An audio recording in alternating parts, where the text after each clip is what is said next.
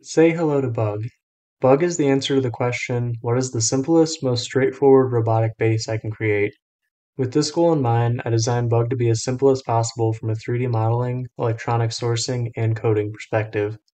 In this video, I'm briefly going to go over the physical design, the electrical components, programming, assembly, and some of the testing of the functionality for anyone who wants to make a similar project at home. Here are all the components I'll be using for this build. For control, I have an Arduino Uno. To interface the Uno with all these different peripherals, I have an Arduino Shield that allows me to plug in the motors and different sensors without the need of a breadboard. I have two of these 3 to 6 volt DC motors for driving the robot. Powering the entire thing, I have a 2-cell lithium polymer battery. I've also included a ultrasonic distance sensor that I'll be able to use for obstacle avoidance, and an NRF24L01 radio transceiver that I'll be using to remote control the robot with. After I've sourced all the components for a build, I like to start working on the CAD model I'll be using to 3D print the project. In my experience, this is best done with the components and a pair of calipers in front of you so you can take measurements as you go to design around the components. Here you can see the features for mounting the Arduino, the motor, and the ping sensor. When printing these parts, I find it easier to break up the model into smaller prints to test the fit up between parts and more quickly iterate the design before printing the final version. For example, this drive wheel is designed to press fit onto the output shaft of the motor. I first printed just the hub of this wheel so I could fine tune the sizing of the press fit before printing the entire wheel. While I've designed for the bolts to thread straight into the plastic for mounting the Arduino, when mounting the lid I decided to use threaded inserts so that the lid can be removed and replaced many times without having to worry about wearing out the threads. Since this model is being 3D printed, it's also important to be mindful of overhangs and avoid having to use support when possible.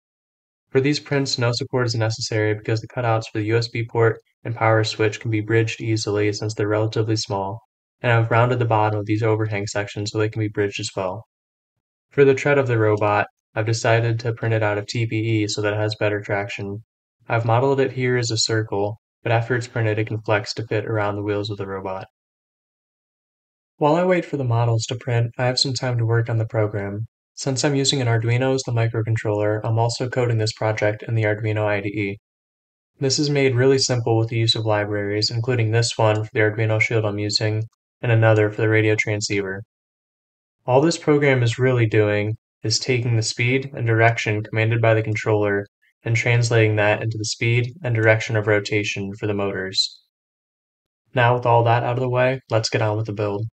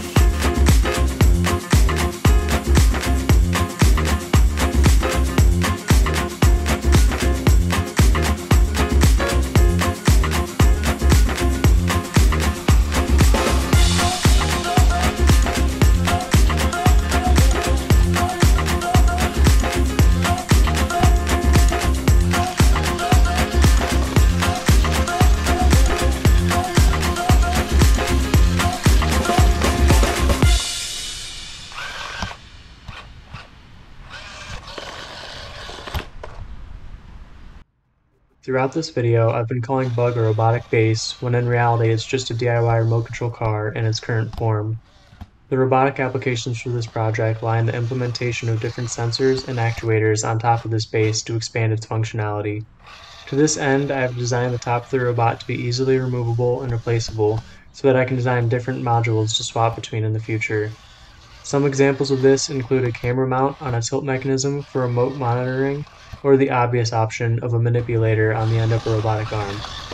If you have any other ideas for possible modules or attachments, please leave them in the comments so I can address them in a future video.